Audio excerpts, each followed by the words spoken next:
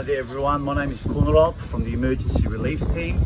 We're operating out of number 38 Gasoline Way in Craigieburn. Now the things that we've been collecting last week, we're still collecting.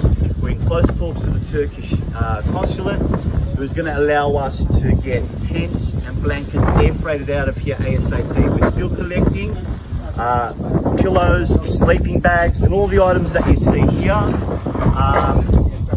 The situation in Turkey hasn't finished. It's out of the news, but our people still need help. The survivors still need to stay warm. They still need to be comfortable. So please come down, number 38 Gasoline Way. We're still collecting.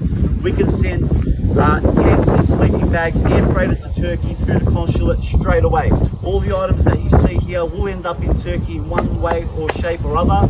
Please come down. Arkadaşlar merhaba. Yapmış olduğumuz gerek Avustralya'nın vatandaşı, arkadaşlarımız, İslam arkadaşlarımız, tüm insan, yani dünyadaki insanlara teşekkür ediyorum. Bizi çok güzel motive ediyorlar, yardımlarda bulunuyorlar. Bizim burada öncelikle topladığımız şeyler, başka şeyler getirmeyin lütfen. Bunların sırasına girecek, yani sıralamayla girecek. Bize getireceği şeyler özellikle çadır, uyku tulumu ve blanket, battaniye. Tekrar herkese teşekkür ediyorum. Bizi spor yapan, ben buradayım ama benim arkamdaki business, esnaf arkadaşlar diyeyim Türkçe.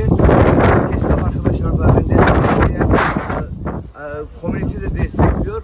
Ben burada sadece bir vekilim. Yardımlarından dolayı herkese teşekkür ediyorum.